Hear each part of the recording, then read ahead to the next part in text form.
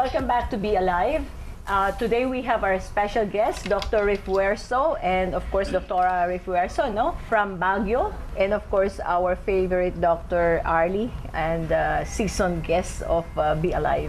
Today po, ang ating topic ay Down syndrome, no? So ano po ang sanhi ng sakit na ito? Ang Down syndrome is a genetic problem, anomaly actually. Normally, ang isang tao ay may 46 chromosomes lang.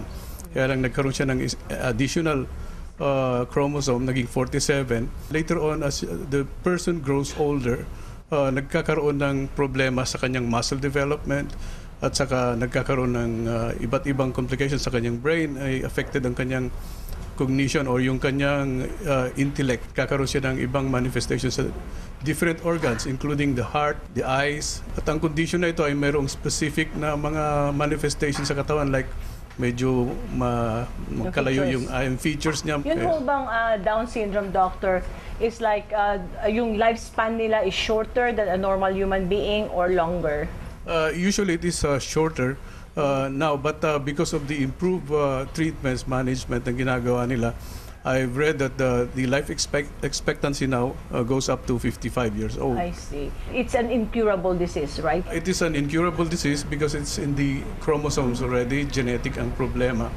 Kaya ang mode of treatment na ginagawa is just to improve the quality of life. I see. Kaya ang pinaka-improvement na ginagawa is on the educational level. Tinatry nila na turuan yung mga patients na nagkakaroon ng ganitong sakit para kapag na-educate sila, pwede silang magtrabaho ng may sweldo. Based on their capabilities. Yes, no? based on their Susan, capabilities. I think we should ask Dr. Refuerzo naman, no? What does Laminine really do for a child who has Down syndrome? Since it is made of 22 kinds of amino acids, nakakatulong ito para ma-enhance yung skill ng bata. Yung dati-rati medyo mahirap siyang makaintindi, pero dahil sa pag-inom niya ng Laminine, nagiging mabilis ang kanyang pagkakaroon ng kakayahang sumunod sa mga itinuturo sa kanya, at saka ini-enhance din yung kanyang appetite. So kapag ang isang bata ay kumakain ng tama, mas madali siyang maka-adapt sa mga environment na kanyang kinakasuungan. Dahil din dito, nag-i-improve din yung kanyang intellectual, mas madali siyang makagawa. Katunayan, sa aming pinagtatrabahong hospital, halo-halo ang mga pasyente. Nung panahon na yun, wala pang Laminine.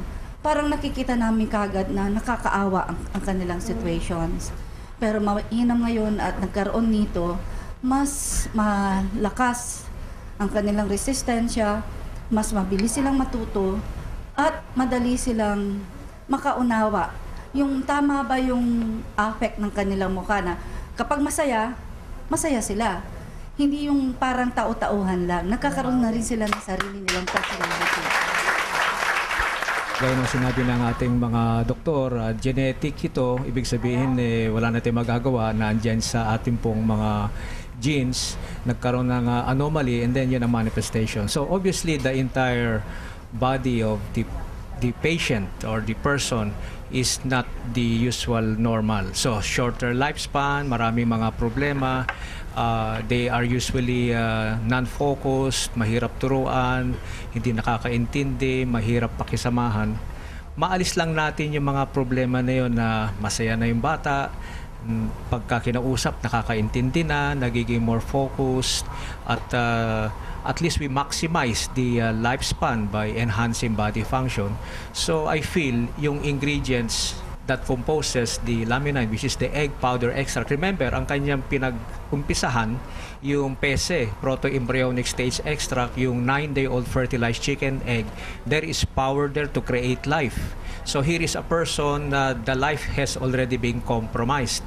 So if there is anything that can add on to maximize whatever has been created, I'm sure can help. And so we're happy to help the child in this way. Let's not forget, doctor, di ba, yung fibroblast growth factor, which is actually like what Dr. Refuerzo said, yung may 22 amino acid tayo, pero ang pinakamaganda pa dito, may fibroblast growth factor siya na nagko-command doon sa mga amino acid. Fibroblast growth factor searches the body. Mayroon siyang capability to identify yung mga parts ng katawan natin na nagkakaroon ng abnormalities.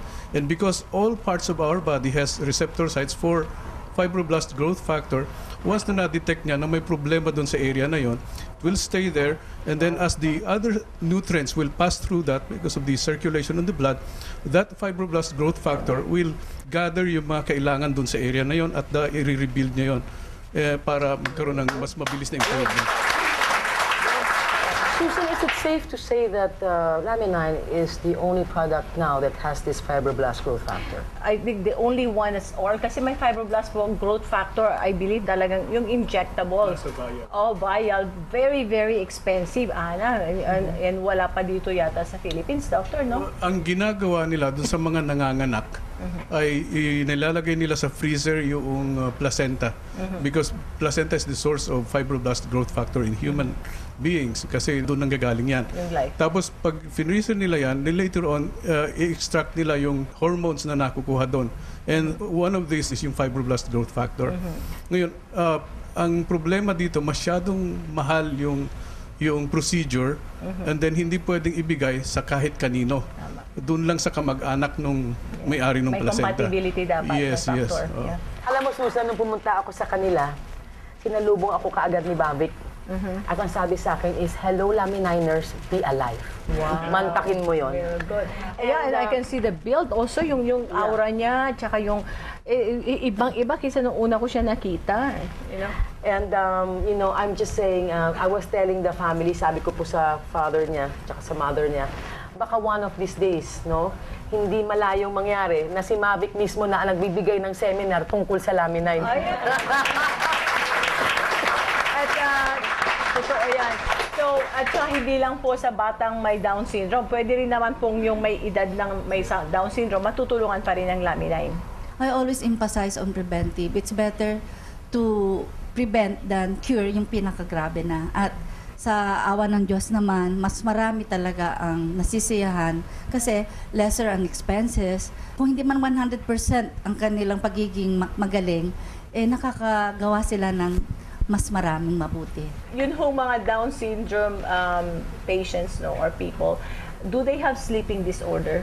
Ang main benefit ng egg powder extract that composes the Laminine formula, it enhances body function o kaya homeostasis o kaya body balance. So, sabi ng mga researchers, it will balance the hypothalamic, which is the midbrain where the emotions are located, the pituitary gland, which is the master gland of the body, and the adrenal gland, which is anabolic or energy-giving and function. So pag nagsama yung tatlo na yan, lahat ng bahagi ng katawan gagalaw ng maayos. So a person that is already compromised needs all the possible help needed, and Laminine can be one of them. Maraming salamat po sa inyo. At again, nagpapasalamat po tayo sa viewers natin hanggang sa isang linggo. Huwag po kayong aalis. At huwag niyo pong kakalimutan, everyday meron po tayong libreng Infinitus machine testing na sa office natin sa Robinson's Galleria. Call us, you know, we hold 40 to 50 patients every day. Libo-libo po ang halaga niyan sa iba, pero libre po sa atin. At magkakaroon tayo ng seminar every week ng wellness seminar. And the first one will be about diabetes. So, katulad ng sabi ni Doktora, preventive. Prevention is better than a pound of cure. Dito sa ating programa, we give information and raise awareness to provide aid in the form of Laminine. When Be Alive returns, Susan Barlin with our very special guests who will talk about health, not only health, but spiritual wealth. We'll be back.